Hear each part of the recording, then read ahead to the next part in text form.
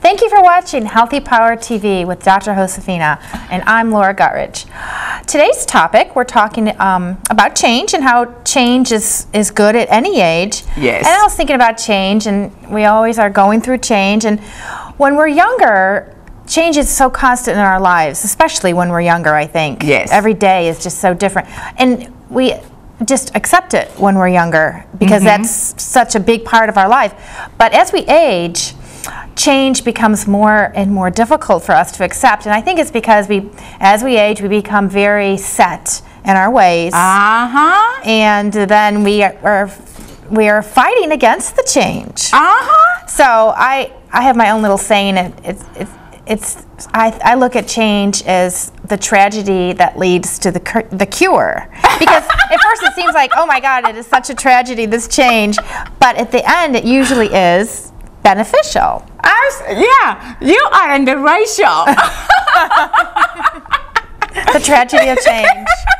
That's her way, not my way. Yeah. Yes. My way is the success of change. Yes. So why did you see it as tragic? I'm curious now. Well, sometimes change does seem very tragic because, like I said, when we are set in our ways and routine. Okay, let's talk about set in your ways. So what benefit will it bring to anybody be set on their ways? Don't you think that's aging faster? I think it does make time go by faster for you when you know, every day you have the same routine. But then sometimes, routine, I think, can be good because it is great. It seems like when the routine is like thrown off kilter, that's when mistakes can be made. So we need to learn to adapt because nothing is always going to stay, on the same track 24/7. Okay, so what change are you talking about? You're talking about like a personal change, well, like aging, like all that, or you're talking about events, like something happens in your life and you have to adjust? I'll think of an example. Say like a divorce. So that could be a terrible thing for a lot. Or it can be a great thing. Right, or it could be, the bad. It depends. Yes.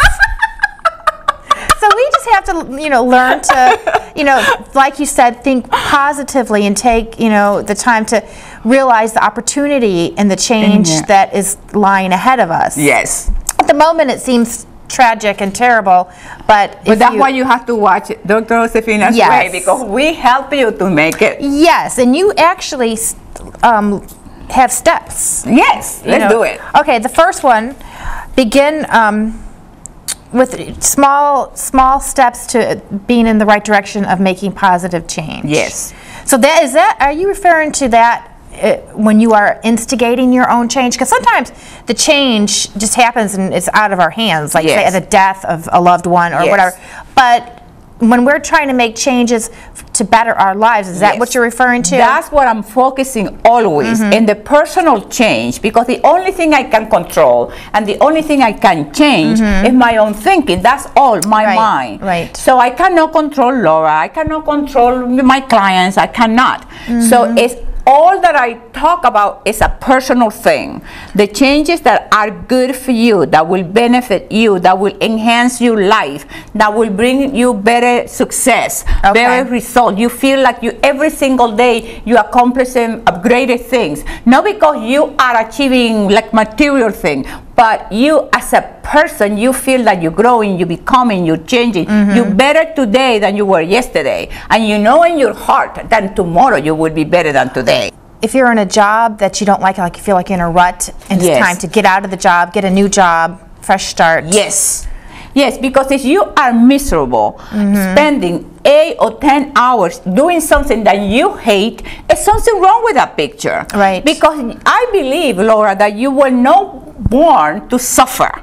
You were not born to be miserable. Right. You were born with talents, skills, ability, mission, purpose, power.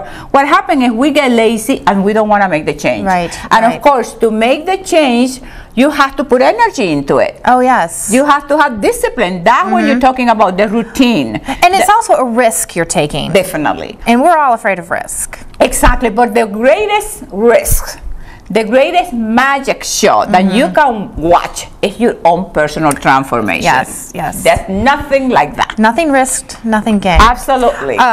So that kind of goes in with, accepting the change. The change is a reality. Yes. So we, nothing ever stays the same. That's not possible. Everything, the world is changing, we're changing, and you're right, we have to just accept it. There are things, there are changes in our future that we're anticipating now that, you think, oh gosh, you're dreading it. But we have to just accept it as a reality. Well, and if you take the time to look back into your own life, every time that a big thing happened, a big change happened, always it was for your own good. Another thing with the change is that when I talk in the lesson, it's about having that spiritual life. Right. Because if you don't have something bigger and greater than self to hold you up, then you're really going to be afraid of change.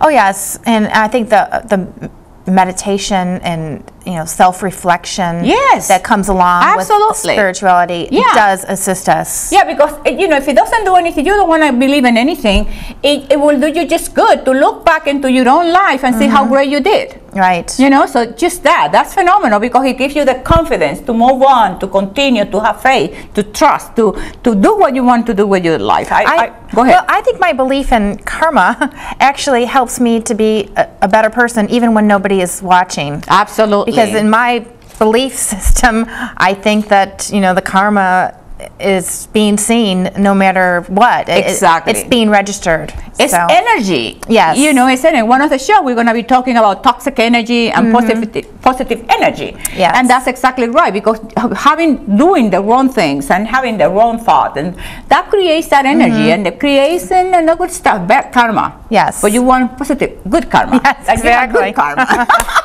I love good karma. So that was, the third thing. Yes. Ask yourself, what is the worst case scenario? It's not going to kill us, so we can get through it. Let's see it as an adventure. Yes, well, that's what I used before I came to this country. I would ask myself, I didn't speak English, I didn't know a person in this country, I didn't have the money, and I will ask myself, what is the worst case scenario is going to happen to me? And you know what? The worst case scenario never happened. Yes. Never. Well, what's the old saying?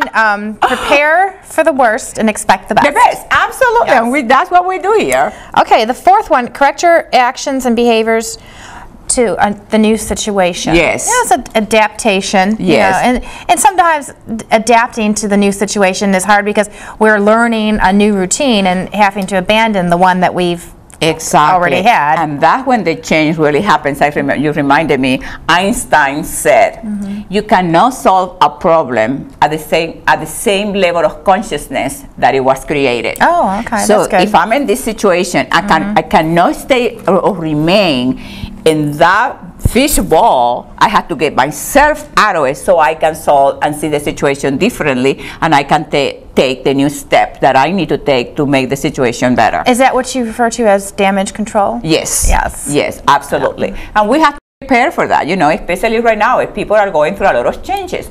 And right now, the culture is not the same of what it used to be. Right, that's true. Another show. Right. And then, to kind of wrap things up here, I really like this quote that you talked about in the lesson. Crisis is change trying to take place. It kind of reminds me of my tragedy that leads to the cure thing. And it is true. We have to look at it in a positive way, that change is usually going to help us. Exactly. Just go with it and try to make the best of it. And one of the things with embracing change, Laura, is that allows you to stay younger by embracing instead of fighting change. Because you need to learn how to text. That's a thing to, right. For people over 50, 60, you have to learn to text, you have to, all this new technology that we have. And then what happens is it stimulates your brain. New brain. Yeah, your brain growth. So, if we have to look at it from the positive way. So that way you have a healthy life, that you feel energized, you feel feeling great and powerful. Absolutely. I have a funny little story.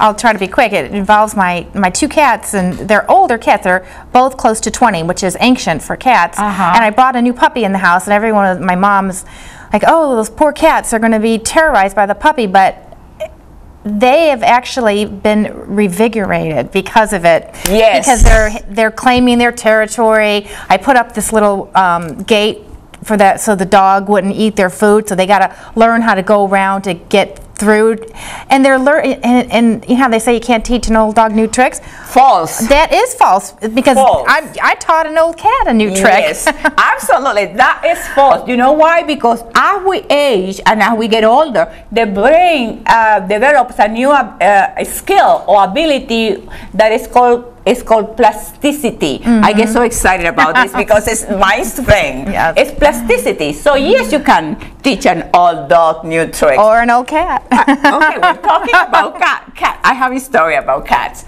I'm so glad we don't have to rush here. There is an old cat and a young cat. So the little kitty is, how do you say kitty? Kitten. Kitten. Okay. The little kitten is chasing and chasing and chasing his tail. He's playing. So the old cat comes around and said, "What the heck are you doing?" And the little kitten said, "Well, I went to cat philosophy school and I learned that a cat needs to be happy. And the happiness is located in the tip of your tail. So I discovered that if I chase it and chase it and chase it until I grab it, I will be forever happy." The old cat said, "Well, I haven't been to cat philosophy school. I've been wandering around the alleys all my life. But just like you, I discovered that a cat needs to be happy, and happiness is located in the tip of your tail. But the difference between you and I is that if I go about my business and I do the things that are important to me, it will follow after me wherever I go." I love it. So here we are here ending with a cat story. Yes, a little cat philosophy in our lesson today. Absolutely. Don't you think that's awesome? Now, if you have stories about cats or about aging or some of your tips about staying younger and looking great and feeling energized, please send it to us. Yes. Check the email, send your text us, call us, whatever. You have all the information right there probably in the screen. So please.